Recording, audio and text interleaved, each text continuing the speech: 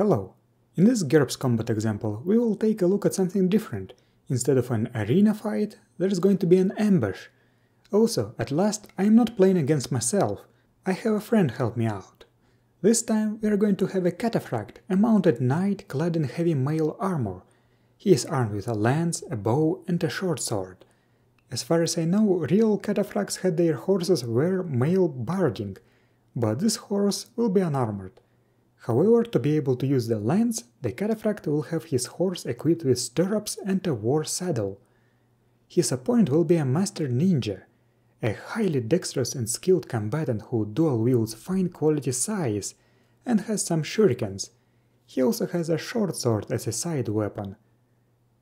We'll assume that the ninja has been sitting in ambush for quite some time, so he'll benefit from the maximum aim bonus.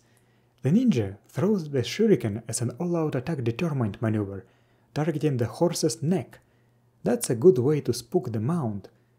The horse is unaware of the attack, so it cannot dodge. The ninja rolls damage and gets a maximum roll. However, I forgot to check for an archery hit, but that doesn't matter right now. This isn't a major wound, but still is a significant chunk of health, thanks to the increased wounding multiplier. The rider now has to roll against riding, penalized by the shock penalty of the mount to prevent it from spooking.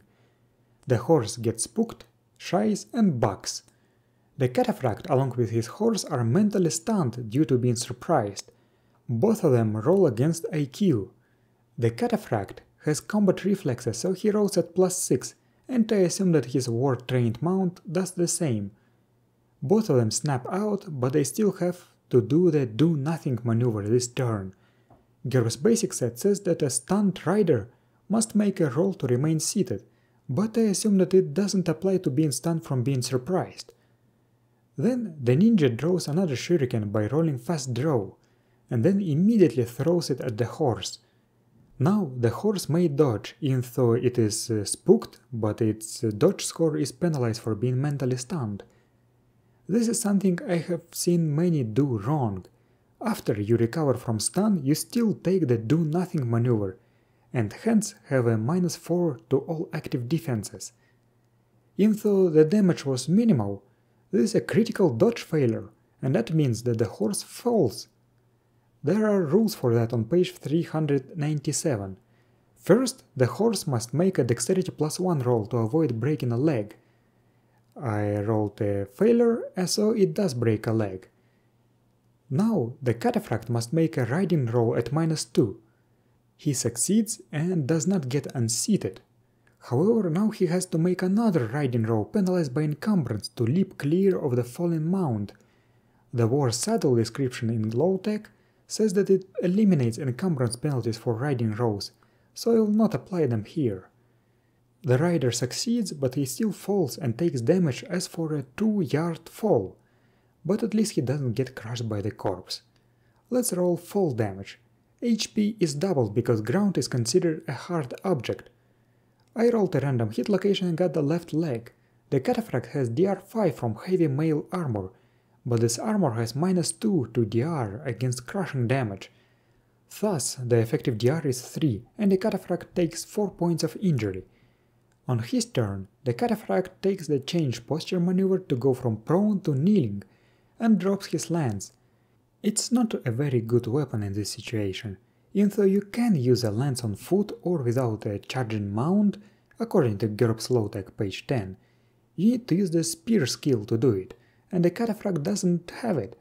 In addition to that, the lance is so heavy that it cannot parry, and its reach is a static 4 instead of a range from 1 to 4.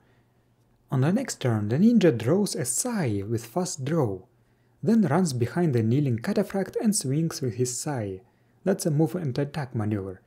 Despite this being an attack from the back, the Cataphract still can dodge, as this counts as a runaround attack, but he fails to do that. The ninja rolls maximum damage. I decided to use the optional rules from GURPS Martial Arts to see if this hits the vitals, but it did not. Still, this is 5 HP lost, which puts the Cataphract to reeling. The Cataphract on his turn stands up, turns around and draws his short sword as a ready maneuver. Then the ninja rolls fast draw to draw a short sword in his left hand. Then he makes a feint with his sai. Since I'm not playing against myself this time and there's no GM, I'll note it down but resolve the feint on the next turn when it actually comes up. This way neither of the players know the result beforehand. The Cataphract thrusts with his short sword but misses like a chump. Now let's resolve the feint. As you can see, the Cataphract will have a -10 penalty to defense rolls. The ninja decides to do a dual weapon attack as an all-out attack determined against the sword hand of the Cataphract. The two attacks are resolved separately. Despite the Cataphract having a -10 penalty to defend due to feint, active defense rolls can be attempted even if the target number is lower than 3. Basically, I'm going to hope for a critical success, but of course both attacks hit. The damage rolls are quite low, however. The short sword swing deals damage, but it doesn't penetrate twice the gauntlet DR. Thanks to the blunt trauma and edged weapons rule from GURPS low-tech, this transforms the damage type from cutting to crushing. In total, 4 points of injury was dealt to the hand. This does not cripple the hand, but brings the Cataphract down to 0 HP. The Cataphract rolls against HT 11 to stay conscious. Now, the Cataphract decides to stab the ninja in the face as a telegraphic all-out attack determined. The ninja cannot defend. First, I checked if the sword hits the ears or skull, because the ears and skull are actually protected by the hood. I rolled 1d but rolled a 6, so the sword hits the face. The Cataphract rolls damage. This is a major wound to the face, so it triggers a knockdown roll at -5. The ninja is knocked unconscious since he failed the roll by 5. Then I'll roll to see if the Cataphract collapses. I roll against HT 11 and he stays conscious. I guess since the ninja is unconscious, but the Cataphract is merely on the edge of consciousness, I can declare the Cataphract a winner here, even though that only happened due to bad damage rolls for the ninja.